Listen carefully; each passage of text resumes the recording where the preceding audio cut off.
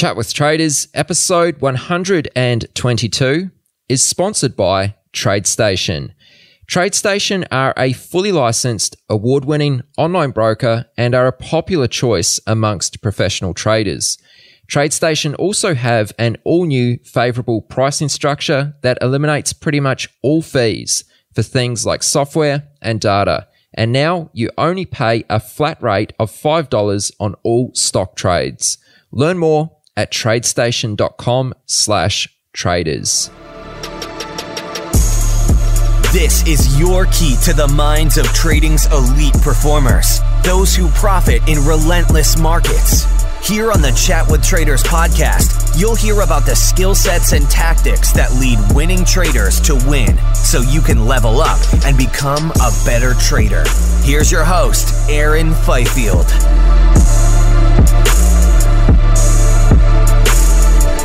What's happening, crew? I trust you are doing well. Your host, Aaron Fifield here, and I have a very special guest on this episode who I'm excited to introduce, and that is Doug Cifu. Doug is the co-founder and CEO of Virtu Financial, one of the largest electronic market-making firms in the world.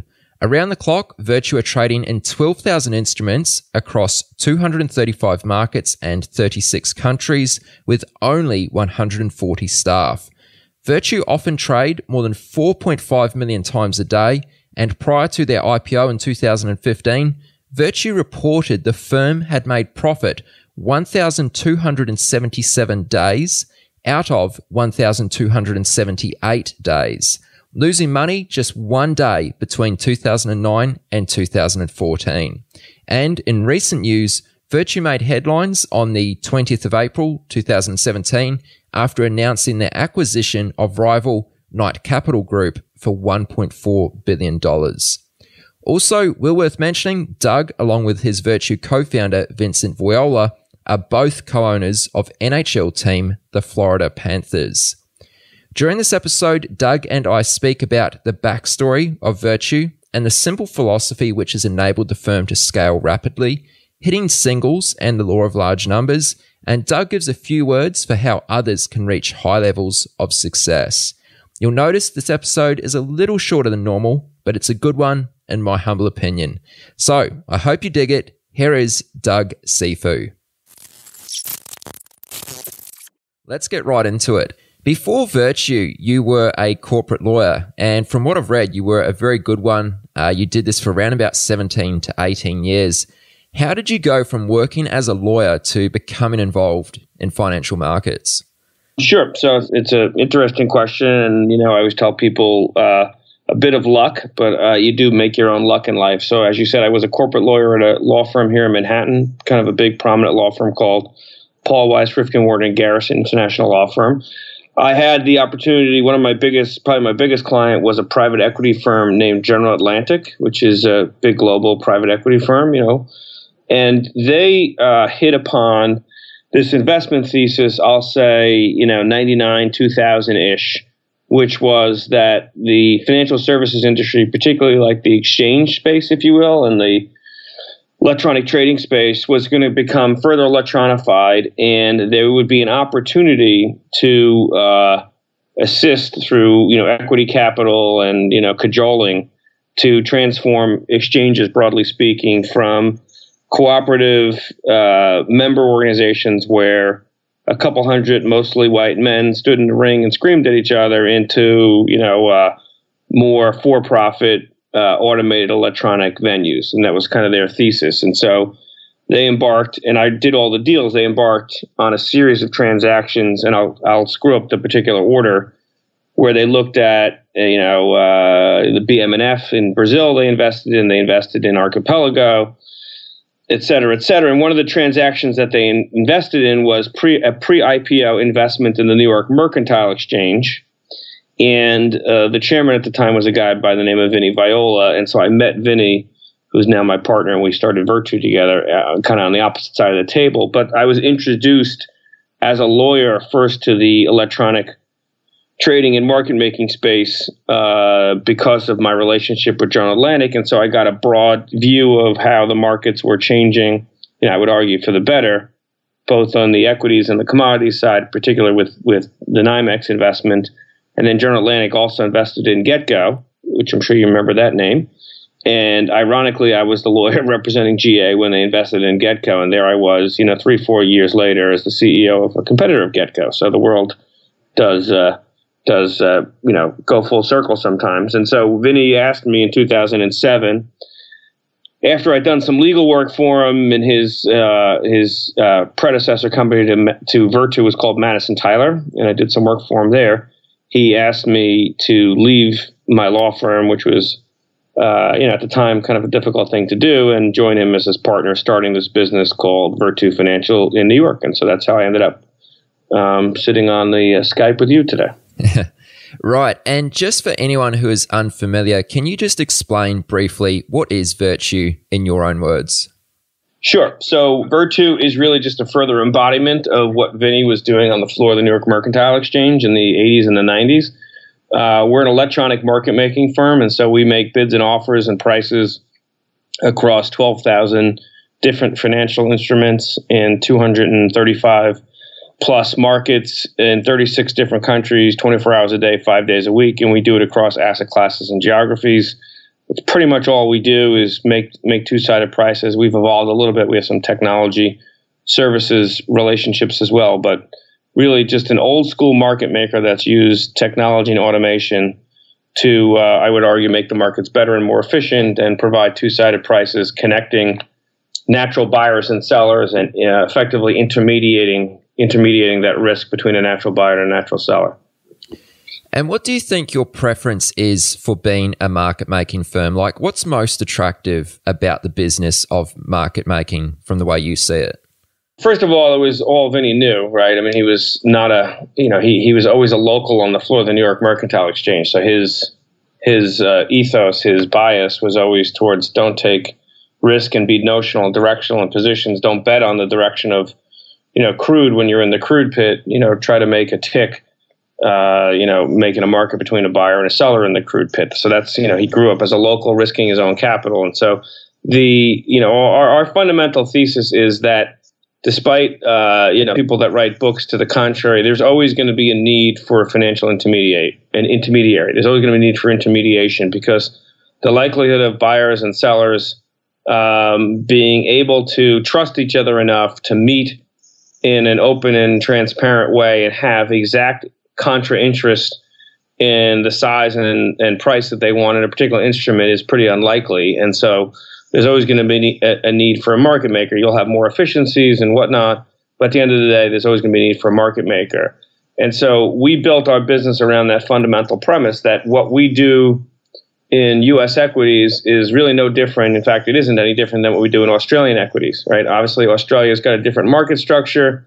It's not nearly as fragmented. You've got some regulatory rules that are different than the U.S. But at the end of the day, there are people in Australia that want to buy in the bid and sell in the offer, and we're there to provide that liquidity, on the incumbent exchange, and then whatever other competitors pop up.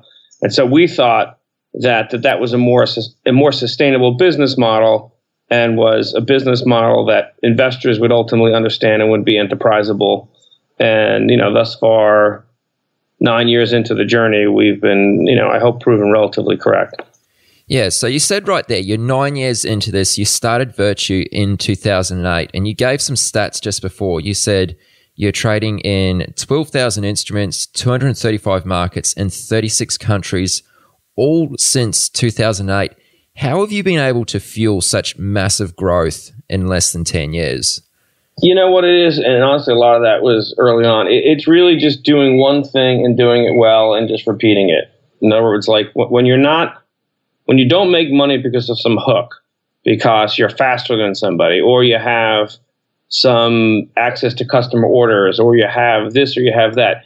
Now, for the record, none of those things are nefarious. None of those things are illegal, right? It's not illegal to buy customer order flow. I just don't have that business. It's not illegal to be really fast between New York and Chicago, right? The notion that latency arbitrage is inherently, evil or illegal is just, to me, silly, right? So it's not like I have a moral or certainly not a legal issue with any of the things that these other firms do.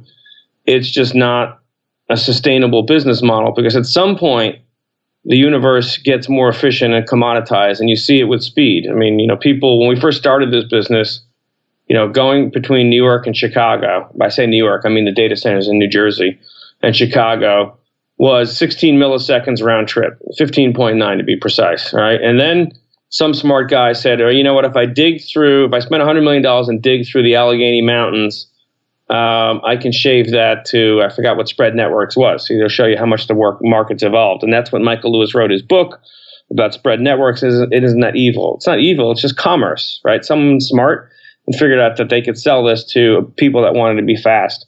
And then someone said, you know what? Well, data travels through air faster than it travels through fiber. If I create a microwave network that is pretty straight between Carteret, New Jersey, and Aurora, Illinois, that I could sell that to somebody else. And so that's just, how it's evolved. Is there going to be, a laser beam or a blimp or something else that's faster? I don't know. I hope not. But at the end of the day, we didn't think that being faster than anybody by a millisecond, a microsecond, a nanosecond was a sustainable business model. That's not to say, unhappily, we have to invest tens and tens of millions of dollars each year in technology to keep up with the speed of the market. But at the end of the day, that's not why we make money. Let's talk a little bit about why you do make money. Let's talk about your strategies there. So just explain for us, I think you may have already briefly mentioned this, but from what I understand, Virtu takes no directional trades. Is that correct? Yeah, I mean, look, obviously there's risk in what we do. I mean, when the Flash Boys book came out and we had our famous histogram of how we make money every day, there was this natural or unnatural hysteria around it. We must be cheating and this and that. We don't take risk. Of course we take risk, right? We're putting out bids and offers.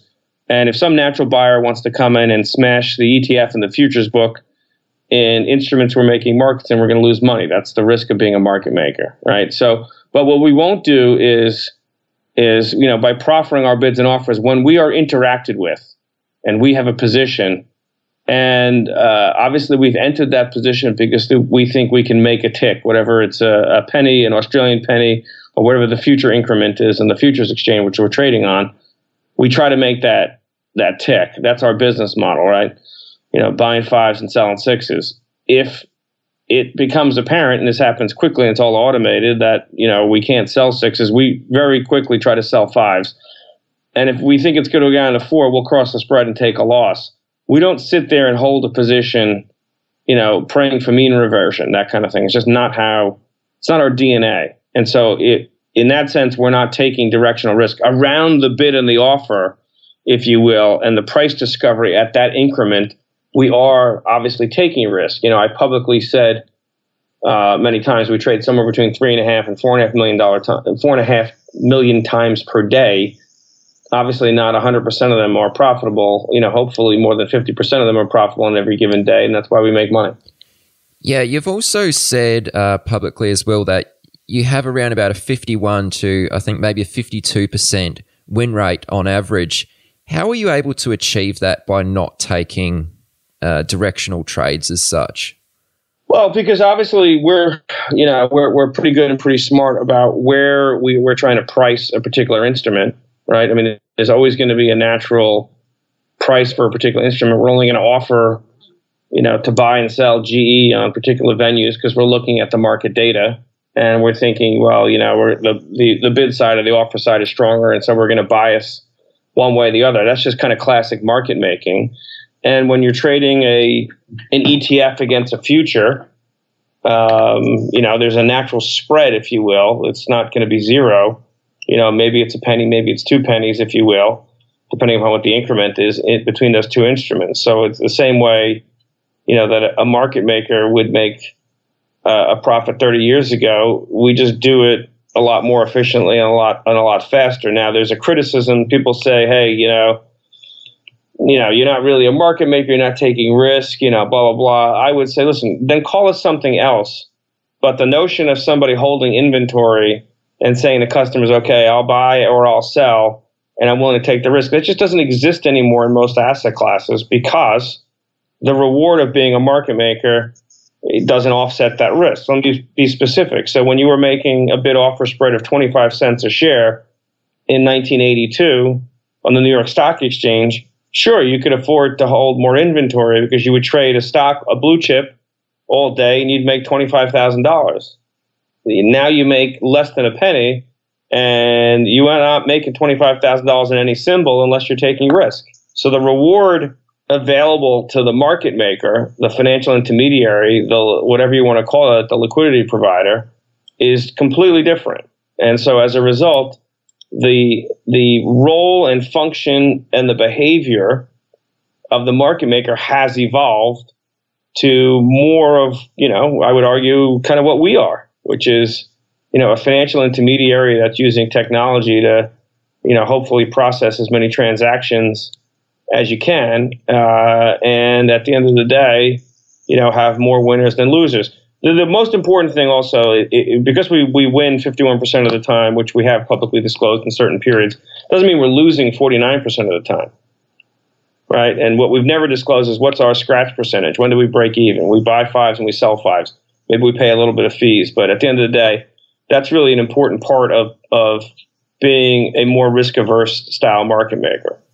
No, that's a good answer. And can you also explain how the law of large numbers is built into what you do? Because I know that plays a big part of Virtu. Yeah, it's a funny story. If you Google around about Virtu, all of a sudden there was this article, and although I do media, I honestly had nothing to do with this one. So this is professor of astrophysics who I've never met. I spoke to him one time after the article came out, who was fascinated by Virtu apparently. And so he pulled up our S1, which is our IPO filing here in the States. And we had some statistics. You cited them in terms of how many times we trade, how many times we win. And then we said, he assumed what our scratch percentage was, and I'm not going to comment whether he was right or wrong and whatnot. And he said, everybody that assumes Virtu is cheating, and all these people that are all hysterical, Michael Lewis running around with their hair on fire, you're all just wrong. This is just the law of large numbers. If you do something a lot and you win more than you lose, you shouldn't lose money in any day unless you have an operational screw up. And so he said it's basic high school statistics. I never took statistics in high school. He seems like a smart fella. And he came up with a number. As long as you trade more than 800,000 times a day, he had some assumptions about what our scratch percentage was. He's like, Virtu shouldn't lose money unless they go down or have a blowout or this and that. And there was an article, he got quoted by, I don't even know who the reporter was in the Wall Street Journal. So I called the guy up afterwards and I said, I just want to introduce myself. You seem very fascinated with my firm. And he was, a lovely guy. And he was into, the whole New York to Chicago route because he was a physicist and he was into speed and whatnot. And he was just fascinated by this. And he thought it was frankly silly and immature that people couldn't understand that there was a business model that had developed this way. And yeah, certainly we've got really good risk controls and technology, and there's a big barrier to entry to what we do. But once you've done it and perfected it, you should be in a position of making money every day. And so he described that as the law of large numbers. Again, I'm a liberal arts guy by background. I talked to some of my smart mathematicians and physicists, and they said, yeah, it's a good article. The guy's 100% right. Yeah, it is a good article. I have read that. And what I'll do for anyone listening to this podcast is I'll put a link to that in the show notes at chatwithtraders.com so you can find it there if you also want to read that. Now, you started Virtu in 2008. So, we're talking 9 years ago. Have you noticed the space that you operate in becoming more crowded, more competitive in any way? And how are you guys dealing with that?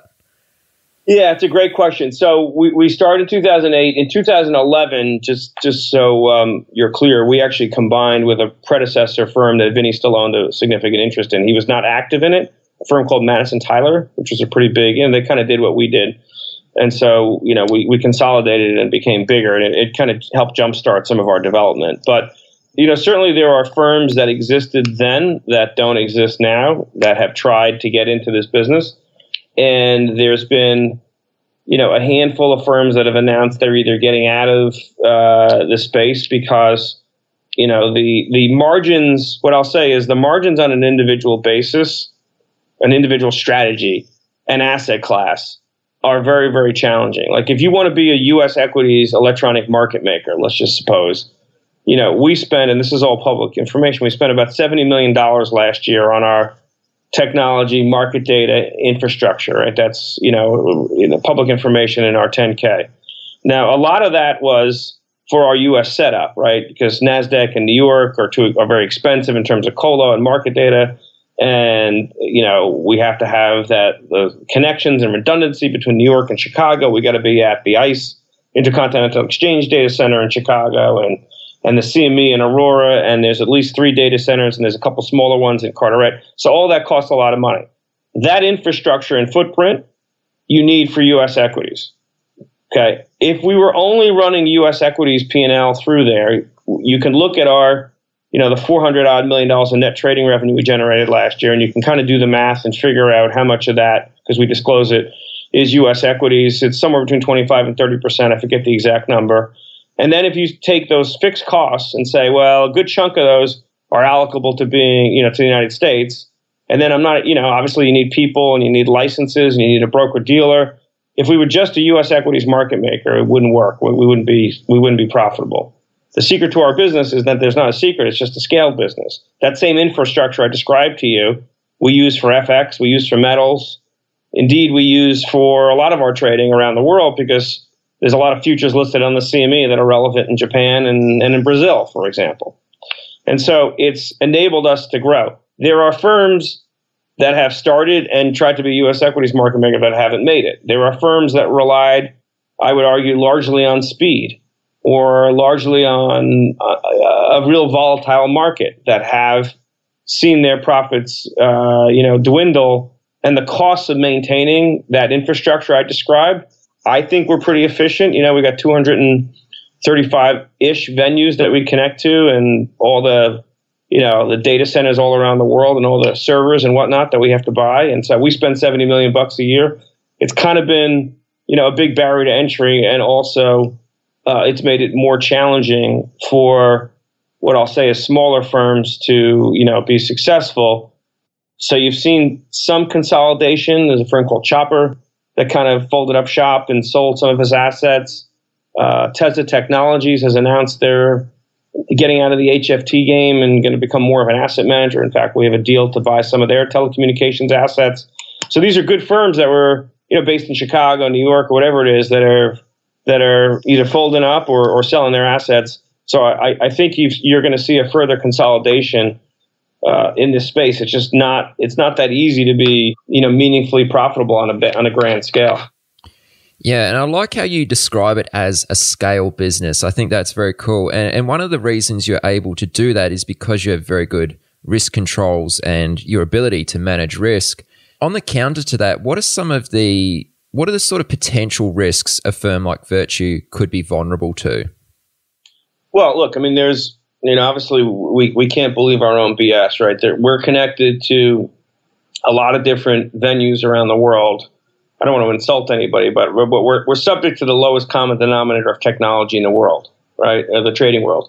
And so when we put out bids and offers, that's real risk, right? We trade a lot, 4 million times a day. You can only imagine how many orders we're putting out there, right? It's multiples of that, many, many, many multiples of that. And so we have to be very cognizant of the acknowledgement, if you will, in the management of those orders in a way that is seamless. And human beings have to do that. You cannot rely on, technology alone to do that, because a human's got to react and say, hey, we put out this order, we haven't seen it. Or on the contrary, you can have a situation where, your algorithm is screwing up. It's mispriced something. It keeps sending an order on one side of the book. It's lost a lot of money. It's made too much money. It's not designed to make a lot of money. Maybe it's, mispriced a spread. And so we're very cognizant of that, and we've sacrificed, latency by having a lot of pre-trade risk controls, but we also have a lot of what I would say are real-time post-trade risk controls, where we're doing real-time, house versus street reconciliations to manage that risk. Again, I come back to when you have a singular mission, posting bids and offers, when you have a single platform, if you will, a single engine that is multi-asset class, multi-currency, which Virtu is. When you don't have pods, you don't have, trading pods. It's really just one open environment where everybody kind of collaborates and sees, kind of where what the firm is trading and what the reaction times are and whatnot. That will mitigate the risk. At the end of the day, though, look, we can't believe our own press clippings, right? We spend a lot of time and a lot of money always trying to improve. And, hubris is a horrible, horrible vice. And so we always live by the credo, there but the grace of God go I. So risk controls are really, really important here. And when you own and operate and manage a very large integrated technology firm like we all do, we have to be really vigilant to ensure that, we don't have material losses.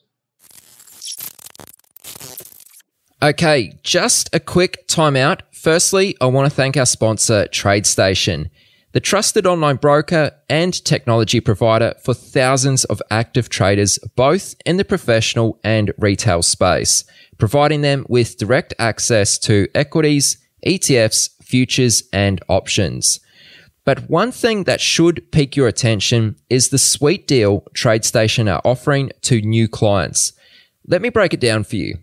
$5 stock trades, no platform fees, free real-time data, free radar screen scanner, and free use of Portfolio Maestro and Option Station Pro.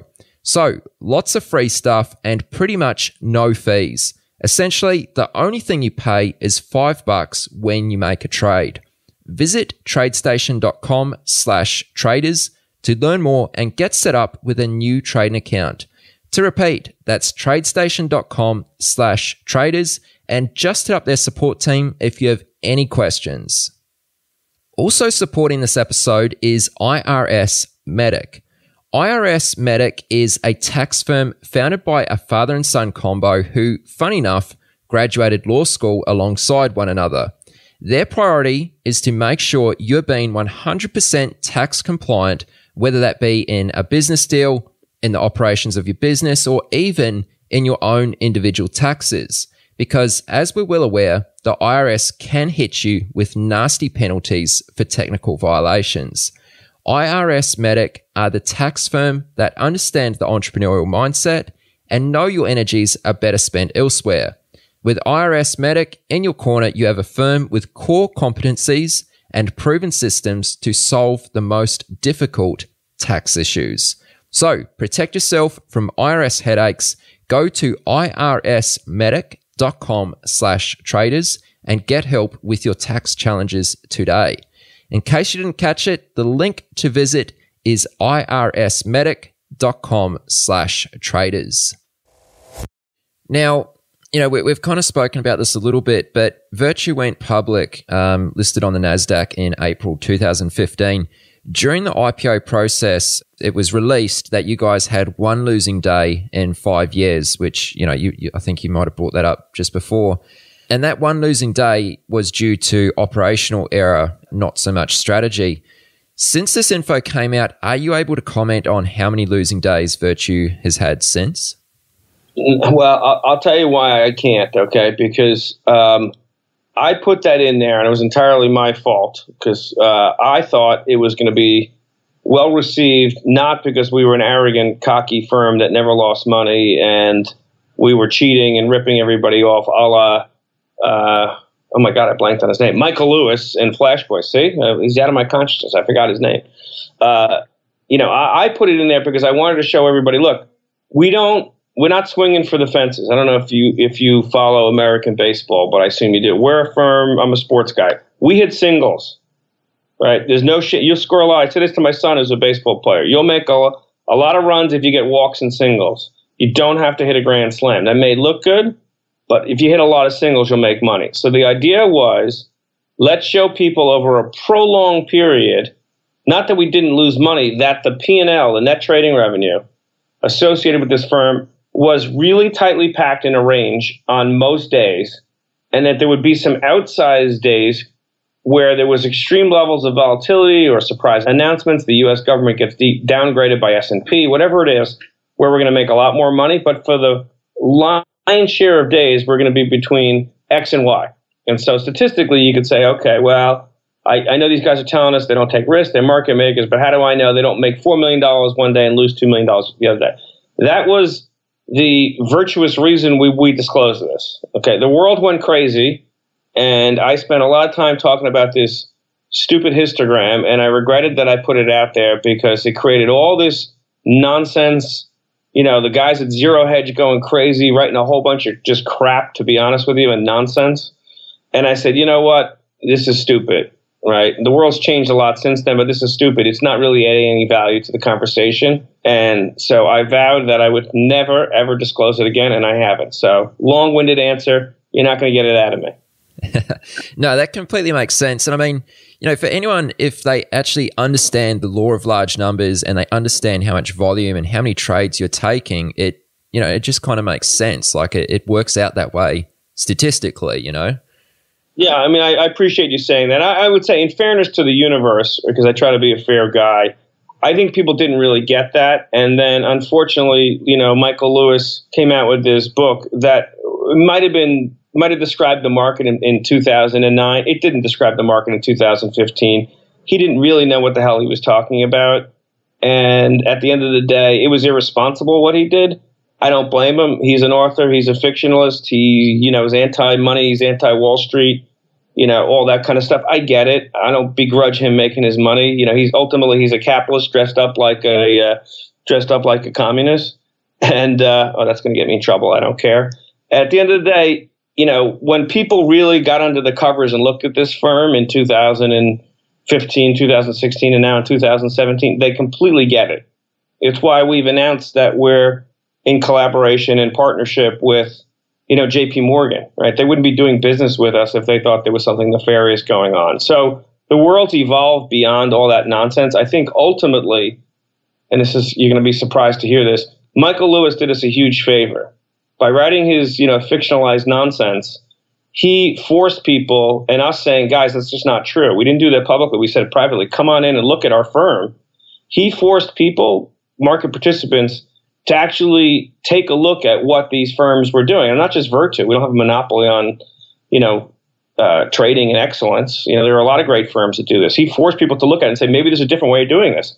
And as a result, there's a lot of great firms now that have benefited because investors, large banks, folks on the buy side, look at this and say, maybe this actually can help the markets. Maybe the markets have gotten more efficient. Maybe guys like this that are efficient about risk transference are better than the old way we used to do this. And so at the end of the day, and regulators the same way, right? I mean, we had the SEC and FINRA and the CFTC and the FSA and ASIC and a whole bunch of other folks into Virtu. We completely opened kimono with them and said, guys, we got nothing to hide. All right. I don't want to talk about this book. I don't know if it's true or false. It doesn't have anything to do with my firm. And this is what we do. We think we add a lot of value. Are we perfect? No. Do we get fined occasionally? Of course we do. A lot of rules we got to follow. Sometimes we have, traffic tickets and foot faults and all that kind of stuff. But at the end of the day, this is a firm that's here to stay, and it's very important to the ecosystem. That was the conclusion that I think 99 people out of 100 that have come in here have reached that conclusion. So 2017 has a much different feel to it than 2014, thankfully. Let's step aside from markets now. You've done extremely well for yourself. What does it take to reach such levels of success as an entrepreneur?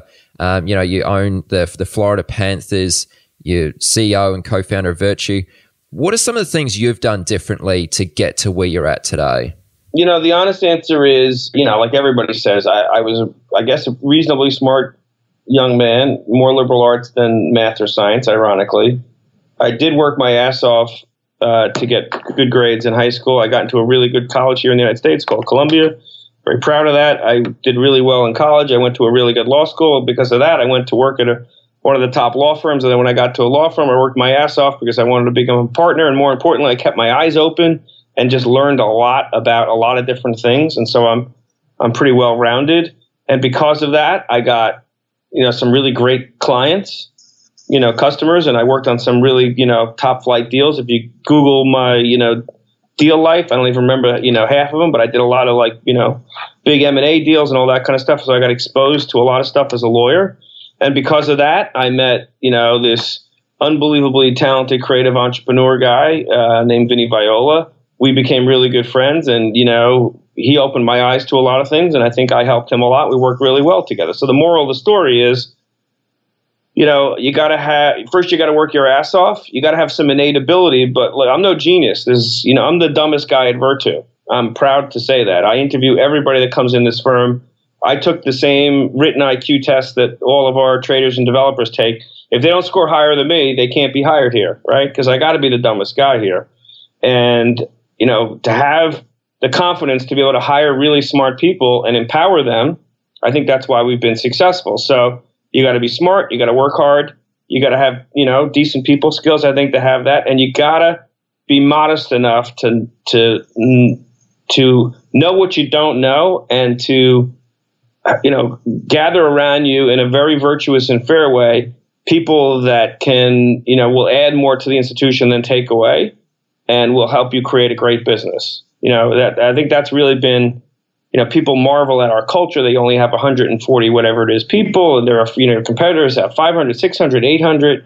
It's because there's no politics here. It's a flat organization, and we empower really great people, really smart people to, as Vinny would say, to actualize their potential. And I really do believe in that. So that's really been, if I could say, what's the key to my success? It's just been, hard work. A lot of, a lot of good people along the way helped me out a lot. And ultimately, just putting my nose to the grindstone in 2008 to learn a business. To be honest with you, I had really no clue about anything when it came to the financial markets other than as a lawyer. And I didn't know EBS from eSpeed. I used to on my desk, I would write down little cheat sheets because when I would talk to people, I'd be like, okay, is eSpeed the fixed income one again, or is that EBS? And then I couldn't remember the symbols for each of them, all the expirations for all the futures. I wasn't built that way. And so, I was a first year associate again in the law firm. I was the CEO of a firm, but I was the dumbest guy here, and I really had to learn it from the ground up. And that's what I did. Yeah. And that's what I find so incredible about your story, Doug, is that, you did 17, 18 years as a lawyer, left that, went and started something totally different. You started Virtu with Vinny, and, you're now one of the biggest market makers in the world, and you've reached that level within a very short period of time. You know what? Here's the thing I would say is you can't, titles are absolute bullshit, right? It doesn't mean anything. I was a lawyer. Yeah, so what? You know what I mean? I'm a smart guy. That's the same thing I have around here. We don't have titles for people, not because, this is some great Harvard Business School case study on how to, run a company. It's because I think they limit people, right? If people just said, oh, he's just a lawyer, and they would kind of poo-poo me, I don't really care at the end of the day because it doesn't affect my life. But you know what? I'm a smart guy. I can figure it out. Same thing on the hockey side. People are well, you don't know anything about hockey. I said, well, I'm a pretty smart guy. Show me some data statistics. Maybe I can figure some stuff out. That's kind of how Vinny and I look at things. And, give Vinny all the credit in the world. He was willing to take a risk on a guy that, the rest of the universe would have said, well, look, he's a really great corporate lawyer, but is he really a businessman? Can he really figure this stuff out? And Vinny was, I guess the word is courageous enough to, take the risk on a loudmouth lawyer like myself. I love it, man. That's awesome. On that note, Doug, let's call this a wrap. If anyone listening wants to follow you or find out more, where is the best place to go? Well, we have a website. It's not the greatest website in the world, but we are a public company, so we got a website, and there's obviously 10K. And then my email address is pretty easy. It's dcifu@virtu.com. Okay, and you're also on Twitter as well. What's your Twitter handle? Well, this is really embarrassing. I have to say it, I guess. It's @DougieLarge.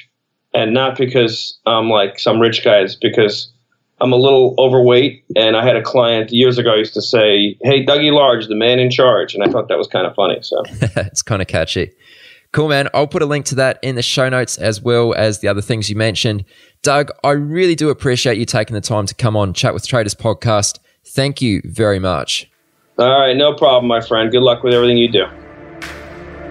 You've reached the end of this episode of Chat with Traders. But rest assured, there are more episodes loaded with real market insight and zero hype on the way soon. So to stay updated with each great new release, subscribe to the podcast in iTunes. And we'd love it if you'd leave a rating and review. We'll catch you next time on Chat with Traders.